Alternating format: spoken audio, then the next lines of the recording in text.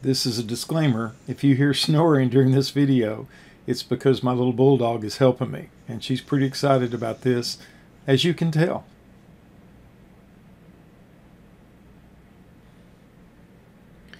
So as you're reading the textbook, it's only natural to wonder, well, what's the stuff that I really need to know? What is the stuff that I can cover if I want to? And it's just more or less background material. That's what this video is for. In section 2.1, most of it's important. If you scroll down a little bit, this manual that it's talking about, if you want to download it, you can. It's free. It's a PDF file. It's about 500 pages. It's very technical, and it goes into all the details of 32-bit architecture and 64-bit architecture in Intel chips. If you've got a night that you just can't sleep, start reading this thing. I think your problem will be solved. Let's scroll down. This section, know these different parts. Here's the CPU itself.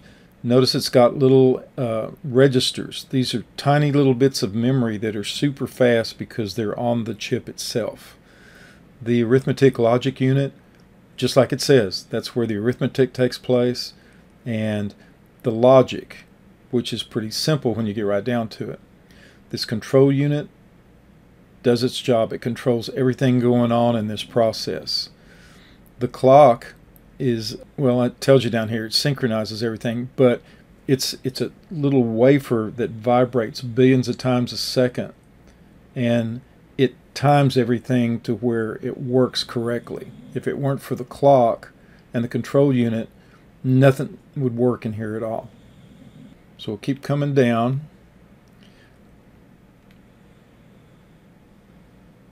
Make sure you know all of this section right here. The clock, very important. It's got what's called a machine cycle or a clock cycle. Make sure that you realize the relationship that has to the clock's speed. It's simple. One's just the reciprocal of the other, but know that relationship. These wait states it's talking about, the processor can run a lot faster than the memory can react, memory being RAM. So sometimes a processor has to just wait until the memory catches up.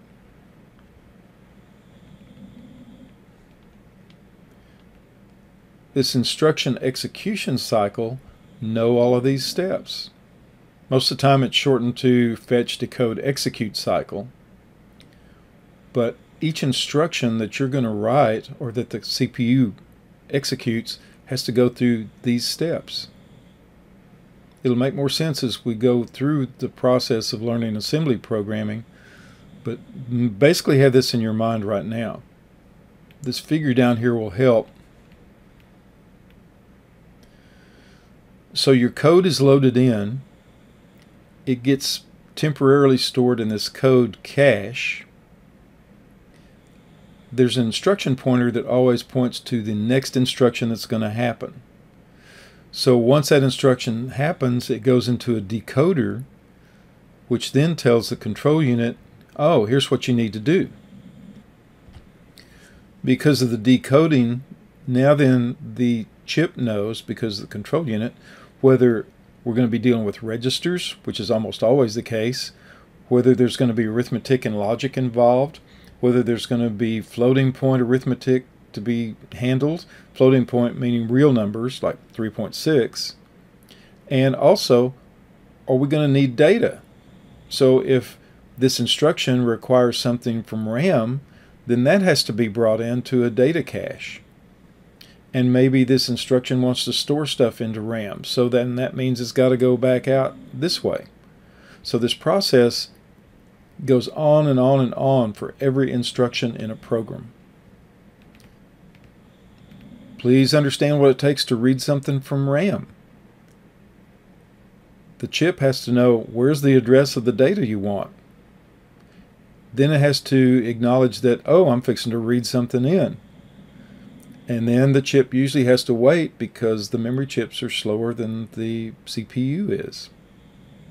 And then after all of that, it can copy the data from RAM into the register, usually where it's going to go.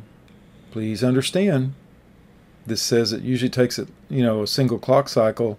Well, sometimes it takes more than that. When we're talking about cache, make sure you understand this is not the same cache as when you're talking about a browser. The idea is the same, but this is hardware, and actually it's a very fast response hardware. And there's two levels. One is actually on the chip, the other is not. And so the one on the chip is a lot faster. So what does it take to execute a program? Well, that's the last little part in here. Anytime you run a program, whether it's Microsoft Word or a game or a program you've written, these steps happen. Make sure you know them. Very important. Remember, we're dealing with a very low-level situation in assembly language. You have to know these things that you didn't know as a high-level programmer. But it'll make you a better high-level programmer. If you look at this tip down here, it's talking about the task manager. Let me start mine up. Alright, as I'm making this video, here's what's running, the programs that are running on my machine. You just can't see all of them. So I've got a recorder going on, that's how I'm making this video. And so these two things go hand in hand. Chrome is running, that's how I'm visualizing the textbook, and Microsoft Word is over to the side. Notice what's using the CPU right now. Well, mainly the recording program. Word, if you look at it, it's not using the CPU at all because I'm not doing anything in Word right now. Now the task manager, it shows that it's running. These other processes down here, there's a ton of them, always running in the background. You can turn some of them off. You have to be careful if you don't know what you're doing. You can see the performance of your machine. So here's how the CPU is performing right now while I'm making this video. You can tell how fast my chip is. That means the clock inside my chip is vibrating at 3.1 billion times a second. That's pretty quick. Mostly though, what you're going to use is this part of the task manager. And that pretty well brings us to the end of section 2.1.